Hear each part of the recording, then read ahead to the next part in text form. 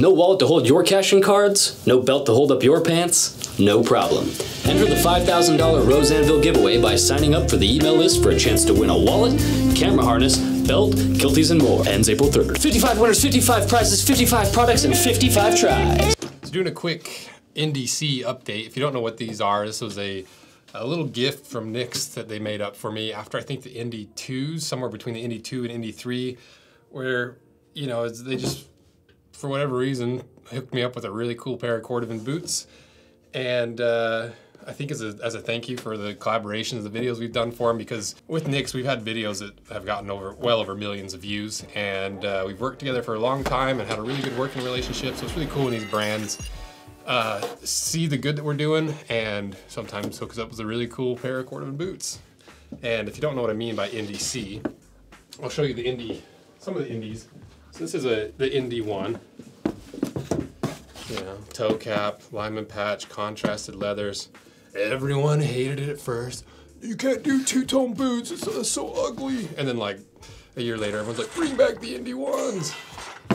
So kind of how it goes with collaborations. People don't like seeing stuff that's new to them for whatever reason. Then we got the ND2s. Changed the lineman patch. We designed this lineman patch just to try to make something really unique and different, and wanted to run dual lineman patches and without the toe cap. We did do a structure toe on this one because I like that little extra bulk. Threw on that tactical heel counter. Very nice. And then the most recent Indy, the ND3. So a whole new spin on it. We did the lace to toe, double vamp, still with this lineman patch we designed, still with the tactical toe or heel counter.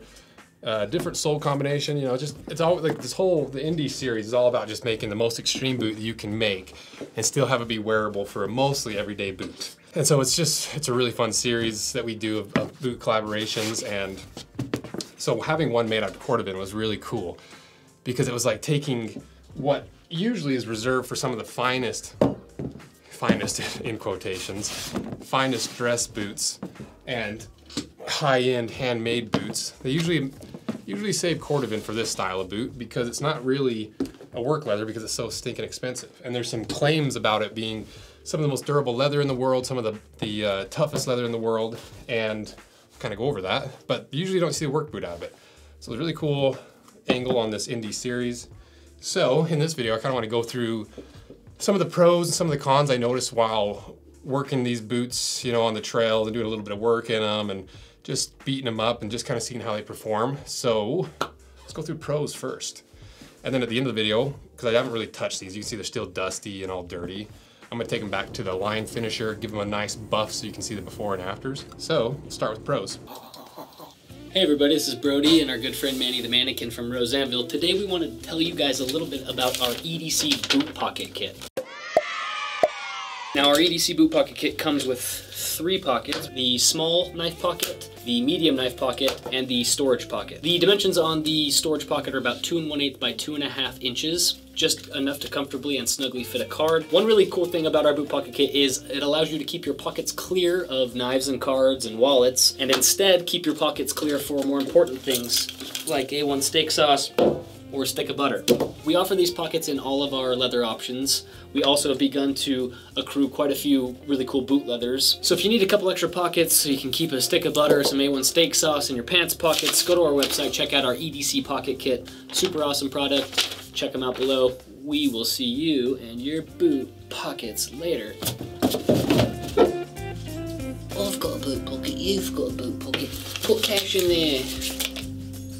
Rose Anvil, buy one. First pro is it's just beautiful. This is a beautiful shell Cordovan by Toscana Italia, and it's just this beautiful marbled shell. You can see right here on the quarter how pretty that is, and we'll put some before and after shots of how much they've changed colors since I first got them, because they've darkened up quite a bit. But especially this panel right here, that's so pretty. It looks like just like a cow, really. You know, like the spots on a cow. You know, on this side, you got a little more marbling there, a little more marbling there, and you can see how it's rolling and folding. You don't get those same hard wrinkles that you get on a regular leather. See if you can see that on the camera. kind of can't see it because it's still covered in dirt. You see all these hairline wrinkles? That doesn't happen in Cordovan, and that's part of why people love it so much. And that's why this boot, when we get it shined up, it's almost gonna look like a rubber boot because it's so perfectly even and it just doesn't wrinkle. It's just really cool stuff. And I like how it's rolling and folding over the ankle and even around the toe.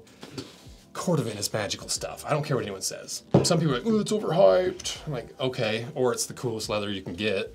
One of the two. The next pro of this is, it's crazy how much it shines up, and I'll show you, like I said at the end, and I've shined these a couple times just for fun because it's so crazy how fast this comes back to like a mirror finish after being beat up on the trails and working.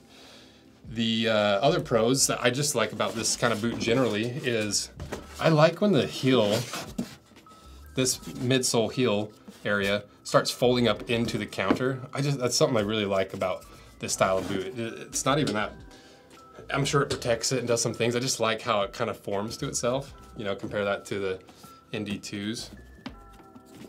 Just a fun little thing.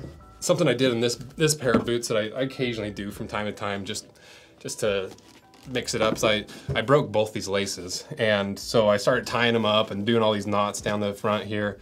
And then I just was like, most of the time I'm wearing these, I'm just kind of kicking around in them. I'm just gonna do little shorty laces. And so when I tie these, on this boot, I only go to like the second eyelet basically.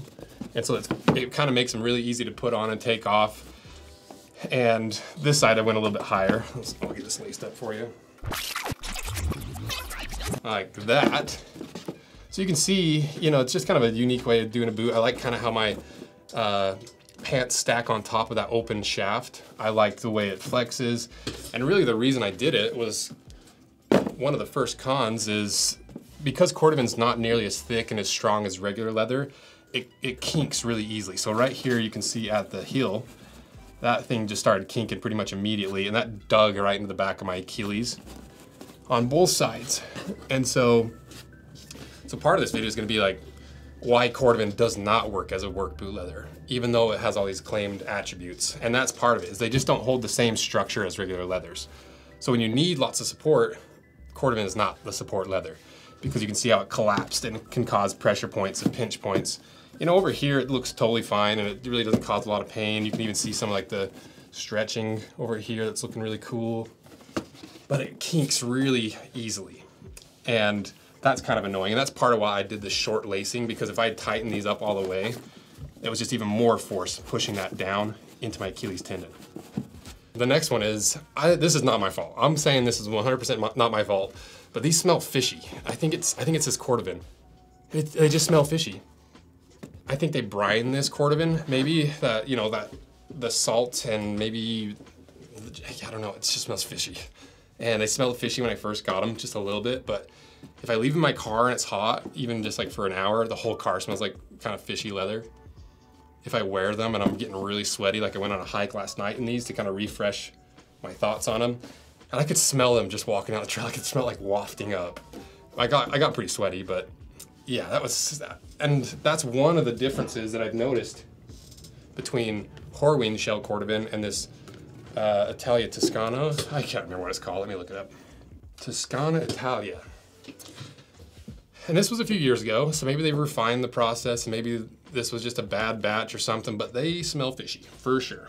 No doubt about it. Another issue on why they don't use Cordovan for work boots is they just don't hold eyelets the same way. Part of it's because it's so thin, part of it's because it just has different properties. It's almost like it doesn't stretch, but I don't know how to put it into words. Like I guess it just kind of, it stretches more than a really thick piece of leather. And actually, you know what it is? It's similar to this kinking, because it doesn't stretch a ton, but it really takes a memory really fast and easily. It seems like the eyelets get really loose and they're spinning. Yeah, you can see I can spin that one, and that's not that big of a deal because it's not like any of them pulled out, but it is a big reason why you don't see work boots in Cordovan, aside from the price, because it just isn't as strong of a leather. And that's not even a diss on Nix or anything, it's just the leather and how this style of boot was made out of the leather, combining Cordovan plus a work boot. You know, you're just gonna have some flaws like that. The eyelets did discolor in a weird way. I don't know what that is, because they're like silver. So I wonder if it was nickel plated, then brass plated, and there's brass underneath. I guess we'd see. Let me scratch a little bit off and try not to cut the Cordovan.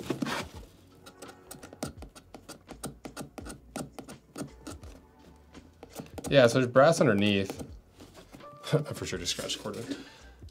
So, yeah, I don't know. Maybe it's just a weird batch of brass eyelets. Another issue that I think is really interesting is, and this was something we talked about on Stitch Down podcast, about we were talking about the 55 last and how I was like, hey, I think they're exactly the same last, because I've been up to those factories and they're like, yeah, it's the same last, and they look the exact same. But I was talking to, I think, Ben from Stitch Down, and he's like, no, they're different. White says a different 55 than NYX does. And it still could be true, but I think honestly what's happening is when they trim the insole as it's attached to the last, they just take a knife and trim it around. And so if you're angled a little more, a little bit less, it's gonna be wider, it's gonna be a little bit shorter. And so you can see that's exactly what's happened here, because this boot is a little bit more narrow and pointy. This boot is a little bit wider and fits me a little bit better. It's the same boot, same last, same day they were made, I'm assuming, but just because they're trimmed a little bit differently, the toe shape looks just slightly different. And then you can also see right here on the toe, I dropped the pipe on them like the first couple weeks I was wearing them. I don't even know if you can see it on screen. I'll try to get you, no, that's not on autofocus, so that doesn't matter. Yeah, you can see I dropped the pipe right on it. Whoops. Put a nice dent in it. That's another part of this Cordovan is it's a little bit more fibrous than Corweens, and it might be because they were trying to get more yield out of the hide and they were trying to optimize the pattern on the hide. You can see here at the bend points, it kind of frays in a really strange way and gets kind of fibrous, especially here on this heel counter. You can see on this panel here, it's a lot more fibrous like regular leather. So it probably just wasn't all the way down to the shell. You can see I've dropped like lots of junk on this. There's like stains.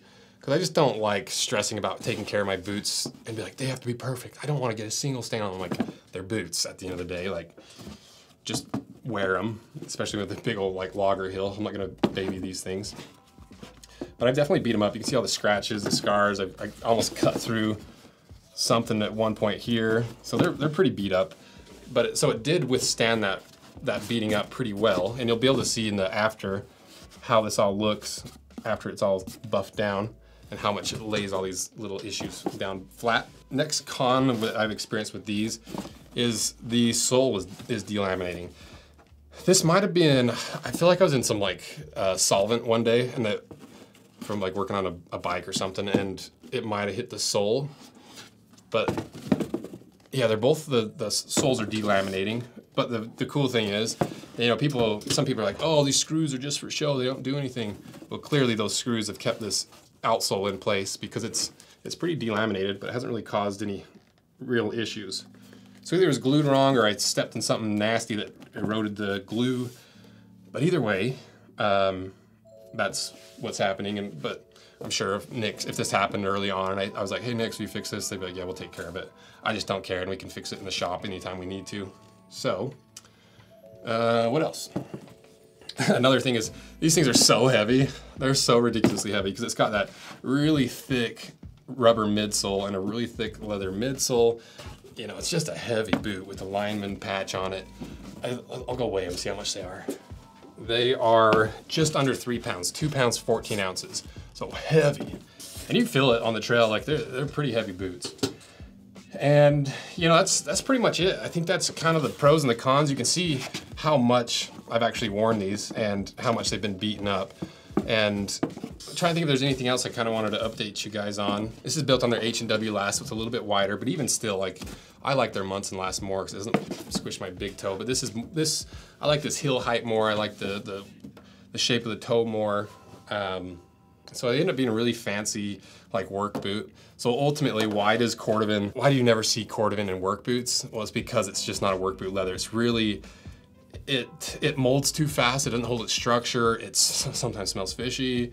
It is tough, but it's never gonna be as tough as like a big old slab of like 3mm leather. You know, this stuff's pretty thin not that thin, I guess. Somewhere between 2 and 2.5 millimeters thick.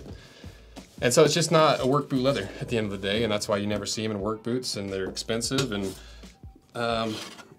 but you can do it from time to time, and they turn out really cool. So let's go shine these up and I'll show you the before and after, because you'll be shocked at how much better they look just from like a quick buffing on the line finisher.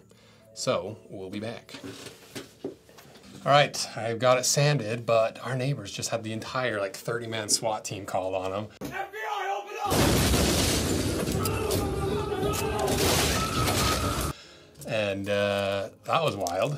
Not that you care, but that was crazy. It's like 20 feet away, like actually 5 unmarked cop cars pull up and like 30 dudes from around the corner holding guns, and that was freaky. I thought for sure a stray bullet was gonna hit one of us. But anyway, I polished them up like off my game because that was so crazy. So I took them back to the back of the shop, put a little wax on them, put it on the line finisher, and just did a quick buffing. You know, it took me maybe 5 or 6 minutes is all it took. And oh, the other camera's not even running. Hold up. Now for the grand reveal. Look at these. Isn't this crazy? Now, the B-roll is going to show it a lot better because I don't have great light in here. But look at that. It's crazy how much the Cordovan shines up. It's a near mirror finish just from a quick line finish. And like, I didn't even like put a ton of time into these little crevices and cracks and stuff. You know, all I did was just hit it with the horsehair brush a few times, put it on the line finisher, and they are just like a mirror finish. And I kind of like the fact you can see all the little issues and stuff I've dropped on them, especially this one over here. This one is a better looking one. You can see like on the toe where I've dropped that pipe on it like right after wearing them, all the little scratches and scars and chunks taken out. So it is tough leather. It's just not work boot leather in any way. And it was still a really interesting experiment because there's a lot of people that haven't tried anything like this where like, Cordovan's the best thing in the entire world. Like if every boot was made out of Cordovan, it would be the best boot ever, forever, and for the rest of our lives. But clearly, making a work boot out of Cordovan, Nick's, I think we kind of unintentionally ran this test really. It proves to me that it's just not a work boot leather. And at the same time, it still proves that Cordovan is still this mystical, magical leather that I love because of all these attributes and the fact that you can just take this old beat up boot that I've been hiking in and working in, and in a matter of 5 minutes, it's like a brand new looking, well-worn boot. So it definitely takes the abuse and shines up really well. It's just not a work leather. So yeah, I think that's pretty much it. I think cool little experiment. Now we know, and I can't even think of anything. That SWAT team completely threw me off my game, but you can even over here, you can see that rough Cordovan, how it's laid flat. You can see that pebbled texture, and still smells like fish. So let me know what you guys think. What other stuff you want us to experiment with? Other ideas? You know, maybe we do like a raw shell Cordovan on one boot and a highly finished and dyed one on the other, or like Toscano, Italia, I can't remember the freaking brand's name, and versus Horween, or Shinky versus Horween. I think there's a lot of really cool things we could do. So support this if you can, you know, subscribe, like this video, do whatever, because I love doing this kind of stuff. This is like the deep side of the channel that I really, really enjoy, and it's hard to do because, like, you know, Cordovan's so expensive, and it's on our second channel. So whatever support you guys can give, we appreciate it, and thank you so much for supporting this. And let's hope we don't get swatted next. So see you guys.